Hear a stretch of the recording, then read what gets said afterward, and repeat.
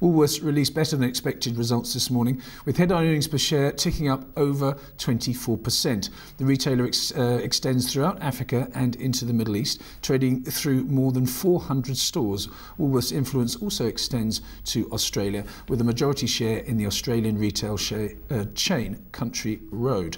Bronwyn Seaborne caught up with Ian Moir, the CEO of Woolworths, and spoke to him about Woolworths' strategy as well as the full year numbers. Here's that conversation. Look, we've always done that as a business. I think that's our strength. And the way we're structured within the business, we have very focused teams on food and very focused teams on clothing and general merchandise. They understand the customer, they understand what they're looking for. But increasingly, we've been bringing those businesses together. We've seen much more cross-shopping. We're much clearer on how the customer can cross-shop both within clothing and then between foods and clothing. So as a single business, we're getting better, but each of the individual businesses are very focused and improving and gaining market share. Just digging into some of your numbers now, like I said, really beating expectations. I think what investors are really going to like is the dividend payout. That's up some 38%. You're passing on the benefit you gain from not having to pay the secondary tax on companies. Is this something investors can look forward to going into the future? Well, look, essentially we won't change our dividend policy. So what we want to do is make sure that our investors are in the same position as they would otherwise have been. So the SDC is passed on. So the benefit we get, we pass on to our shareholder, and the shareholder, in having to pay tax on that dividend now, is in the same net position. Now, we have to get into the repurchase of shares. It's always a bit of a touchy subject. Perhaps you can explain the rationale behind it. Well, look, we went into the market to buy back shares when we thought it was the right thing to do for the business. So the board looks at it carefully. Is this the right time? Should we be buying back? We had surplus cash and we thought it was the appropriate decision at that point in time. We're currently not in the market, but that doesn't reflect any view on the share necessarily. What it reflects is what we want to do with our cash and the cash surpluses that we have. So what do you want to do with that cash surplus? Well, effectively, if you take out the franchise buyback, you take out what we have done and what we want to do going forward in terms of Africa, both from a capital point of view and the buyback of the franchises, and then you take the acquisition of Witchery, the payment of dividends, we're moving to a more and more cash neutral position, and that's the aim of the business, essentially to be in a cash neutral position. So you've touched on almost all of my next couple of questions, so let's dig down into them now. You're buying back all your franchising. It's almost like you want to take control more of the brand. What's your strategy behind this? But that's essentially part of it. We wanted to make our own business more profitable, and we wanted to grow our business faster. So what we were finding was our franchise business wasn't growing as fast as our core business, and we were passing more and more of all the gains we were getting in our sourcing and our gross margin. That was being passed on to the franchise. We were losing more and more control. Franchisees weren't necessarily wanting to do some of the promotional items, linking into W rewards. So we wanted to take control back. We wanted to improve our profitability, and we've bought those franchises back.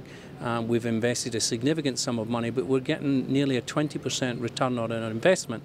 So as a business, it's a very sound investment, and as a brand control mechanism, it's proving very effective. Just taking a look at some of your numbers, while they are stellar, Australia feeling a bit of a pinch.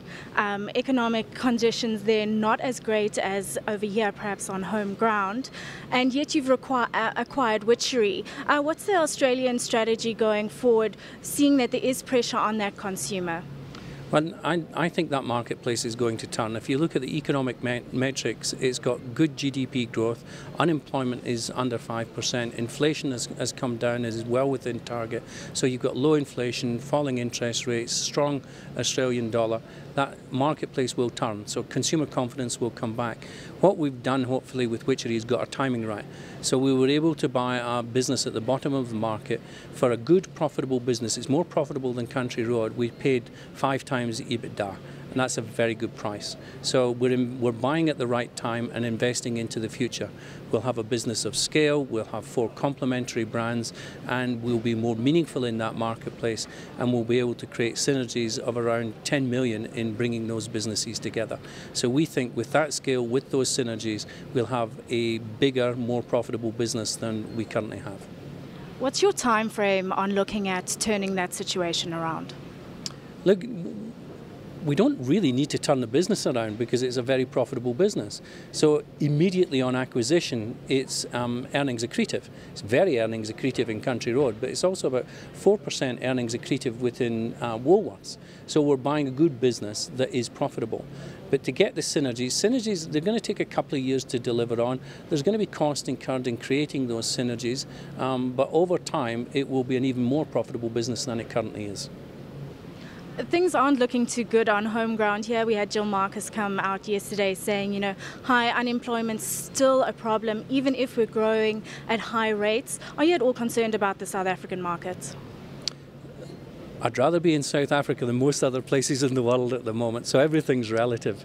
We're seeing our customer, it's been a tough market, but we've traded well in a tough market, and if a good business has to trade well in a tough market. We're not seeing a real change in economic conditions, so for our customers, the pressure on interest rate rises isn't there. Their consumer confidence is relatively similar to where it's been. So yes, a tough market, but no real change, and we're trading well. For now, at least, like you say, you are trading well. Other retailers like ShopRite have enjoyed benefits from the high growth rates on the continent. Is it not time for Woolies now to get out on the continent and be a bit more aggressive there? Well, we're moving as quickly as we can in Africa, and we've been in Africa a long time, but we're largely dependent upon the formalisation of the marketplace.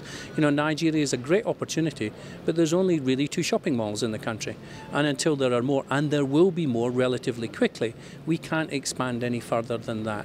So we've got a very focused team, we're investing capital, we're expanding in markets, we're buying back from our franchisees and moving into joint venture, so we're doing as much as we can to move as quickly as we can, and in time that will be a much more material part of the Woolworths business than it is currently.